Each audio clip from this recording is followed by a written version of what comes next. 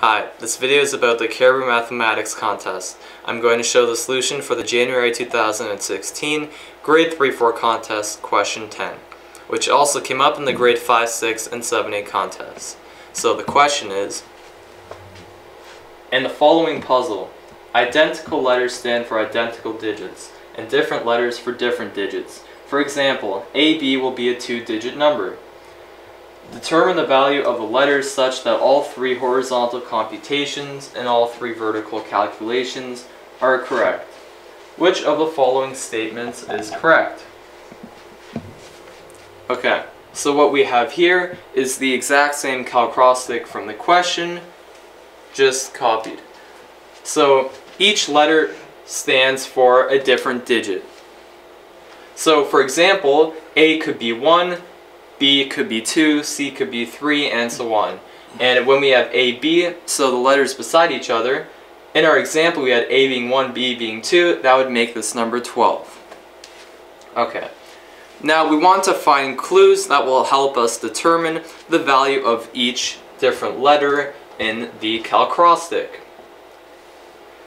So now we need to look at equations that either we know the most about already, or equations that have the least unknowns, so the least letters that we don't know anything about.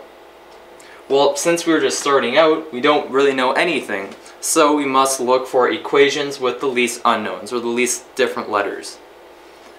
Well, here in this equation, b divided by c is equal to c.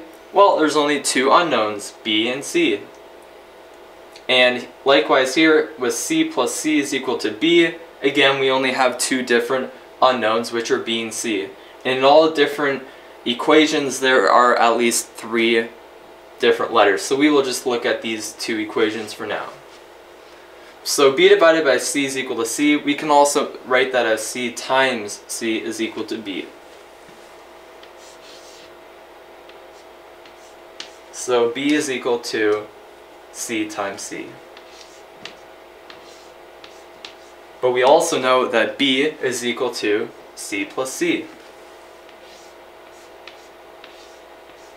And we can just write c plus c as 2c. Okay, so we have c times c is equal to 2c.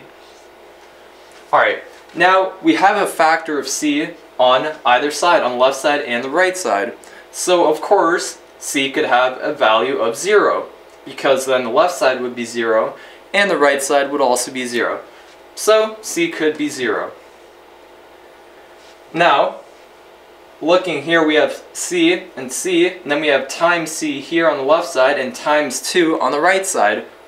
Well, so that they are the same value, this c must be equal to 2. Well, c can be equal to 2. And we know that it can also be equal to 0. Now this, what I'll be showing you, is called the distributive law, which is more for older grades, because you will learn that later. So here we have, if we bring c times c, and then we bring the 2c on that side, then we have minus 2 times c, because we're bringing it on this side. That must be equal to 0. And now the distributive law states, well, we have c minus 2, and then we can write it like that because we have a factor of c here and a factor of c here. So it would be written like this. So c minus 2 in brackets times c is equal to 0. And here we can clearly see that c must be either 0 or it must be 2. Now, here looking at our calacrostic, if c was 0, well then we have 0 and then d. Well, that would make sense. So that means that c must have a value of 2. Okay, well here we have 2 plus 2 is equal to 4, so b must be equal to 4. Okay. Now we know b and c, so we want to find out a and d. Well, let's look at this equation here. We have ab plus B is equal to AD.